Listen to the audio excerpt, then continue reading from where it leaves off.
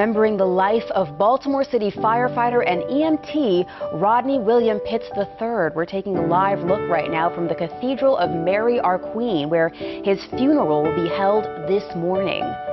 Thank you for streaming us here on CBS News Baltimore at 8. I'm Sina Geber-Abs.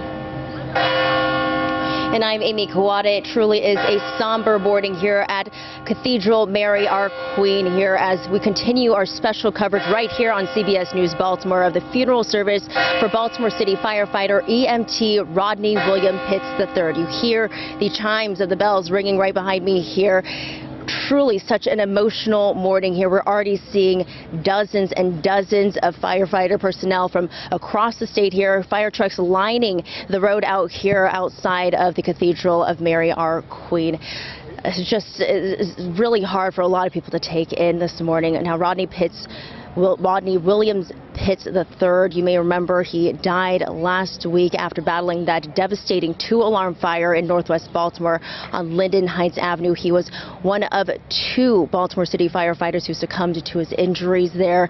He was just 31 years old. We were told that he had 1 year of service with the Baltimore City Fire Department and just graduated from the Fire Academy in August over the summer. And this is really just what he loved to do. We're hearing from so many loved ones who are sharing their remarks about Pitts, about how he has touched so many in the community, and really the reason why he became a firefighter. He credited his mother. His mother said he wanted to be out there for people, to save other people's lives, and that's exactly what Rodney Pitts did, and he died doing what he loved. He died a hero.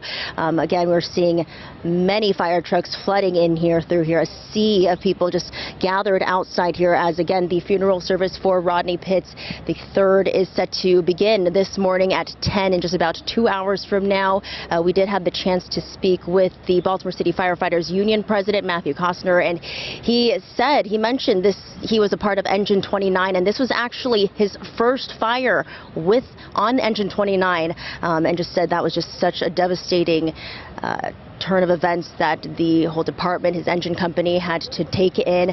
He also spoke about how his family is doing at this time, so take a quick listen. He's from an extremely large, loving family. They're devastated. You know, I've been with them all week, and it's just hard. It's very hard. And he just joined the academy in over the summer. He was in the academy. He's been about a year. He just graduated from the academy over the summer, so he just came out in the field 3 months ago. And I mean, this just shows that first responders, firefighters, I mean, he died doing what he loved. He went out there, put his life on the line to save others, and that's just kind of, you guys just have to keep continuing to do that throughout the year. I mean, it's just a reality of our job. You know, he just came out of the academy, and you know, it was his first fire, and you know, that's the way you can do everything right in this job and still get killed or injured doing what you love to do. You know. Just heartbreaking out here. It's really just such a somber morning and day, and we do have to mention that all these firefighters who are out here, they do still have to remember in the back of their mind they're going to be out again in the coming days to remember and lay another fallen hero to rest, Lieutenant Dylan Ronaldo. And it's just really hard to take in for a lot of these firefighters throughout our state. It's never easy to cover such a tragedy like this one. And I do understand that on his obituary, Pitts leaves behind 2 children.